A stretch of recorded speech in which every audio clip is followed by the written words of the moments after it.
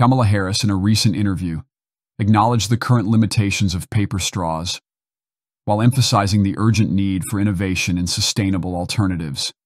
In her view, plastic straws should be banned. Leaders have to lead, and plastic straws are a big thing right now. Yeah. Do you ban plastic straws? I think we should.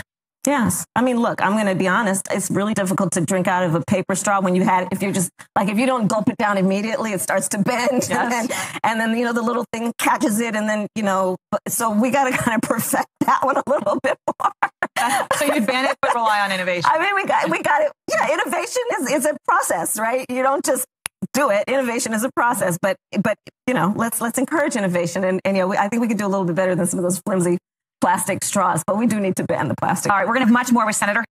More broadly, Kamala Harris champions the idea of minimizing government interference in daily life and upholding individual freedoms. However, her support for the plastic straw ban raises concerns about overregulation. Such measures, critics argue, limit personal choice and introduce unnecessary government control over small aspects of everyday life. The economic implications of this ban are significant. For many businesses, especially small ones, the cost of sourcing alternative materials can be burdensome.